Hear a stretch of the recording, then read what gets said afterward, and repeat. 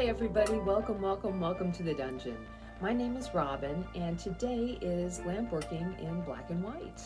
I wanted to kind of highlight how you can make the dots into stripes bead a little bit more substantial. I wanted to get longer with these stripes. It's simple, but it gives you a good idea of how to really stretch those dots out. All right, I hope you guys give this a try, and I hope you like it. We'll see you next time in the dungeon.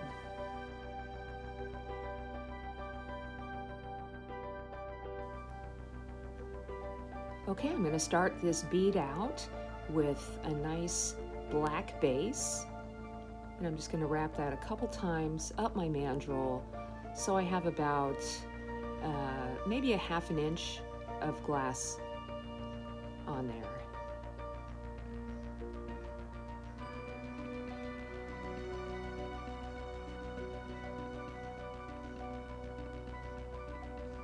I'll just wrap it a couple more times on the end and then go ahead and roll it out.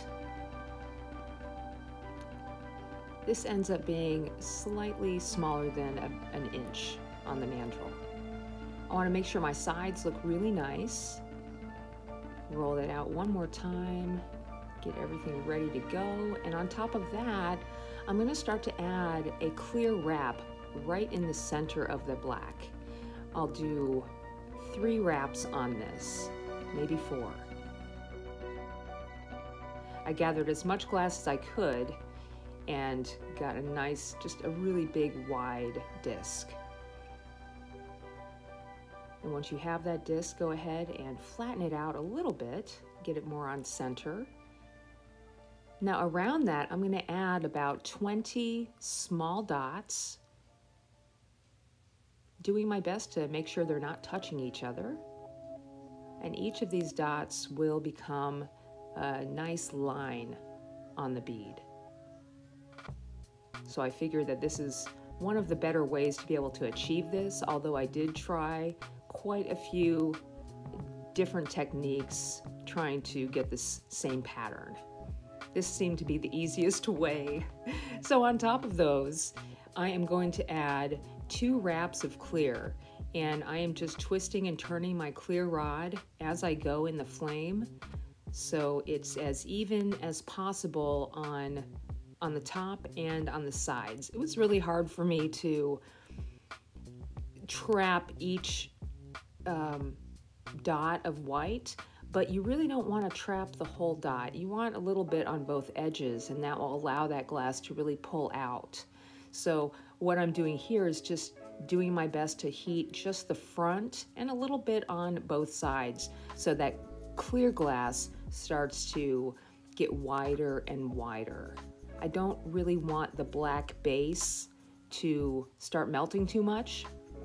So what I'm going to do is roll this out a little bit, and then you'll start to see those lines stretch out. And then from here, I do quite a bit of heating. You know how the glass wants to go where it's the hottest? Well, that's what I'm doing here. I'm letting that heat go on one side of the bead until all of that glass pulls down to the bottom, and then I'll do it on the other side. So I'm stretching that clear glass out to the edges as far as I can go. I wasn't able to go the whole way, as you'll be able to see, but once it's stretched out here, very gently stretch this out and get your sides looking really nice again. You can already see those lines appearing really nice and long. On this side, I'm just going to slightly roll that out to match the other side. And we have our lines. They're not perfect, but they'll look better once we have this, this black on the edge. This kind of helped me to cover up those jagged lines on the bottom. I have seen other people do this technique, and it is unbelievably cool. I'll have to keep working on it, and I'll show you how my progress goes later on down the line. So I'm going to add some black to the other side, the other edge, and roll that out. And I'm going to start to make this is going to end up being like a bicone. And once I have those sides nice and flattened or rounded out where I want them to be, I wanted to play a little bit with those lines. So I have a clear stringer, and I'm just going to do that plunge and twist.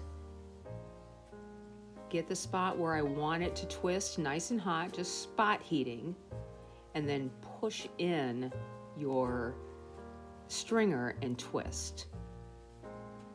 I will do 4 of these, and each twist I'm twisting the opposite direction.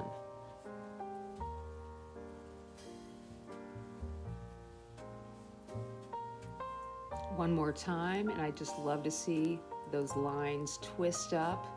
It really makes this bead look so interesting. And on top of those little swirls, I'm just going to add a nice big dot of clear. I'm not going to melt these down all the way. I'm just going to let them kind of melt down with the rest of the bead as I work on it. So for the very end here, I have a cane that I used for the filigrana demonstration I did. You can see how I made this cane on that demonstration. But all I'm doing is just adding the cane to one side, straightening it out, and then I'm going to add the cane to the other side. And when the cane meets itself, I really, I don't worry too much about it being perfectly matching each side. It's a handmade bead. If I wanted to, really try a little harder to make that pattern match, you would probably have to cut it and very gently push it into place.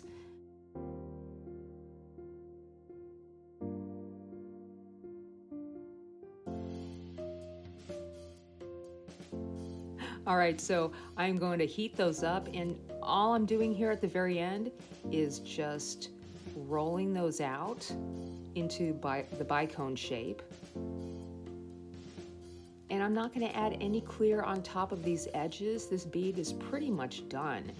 When the side cane is rolled out, it has this most amazing 3-dimensional little pattern to it. It's really beautiful. And that's it. Simple, simple, simple. I hope you guys enjoy this, and there we have it. See you guys next time.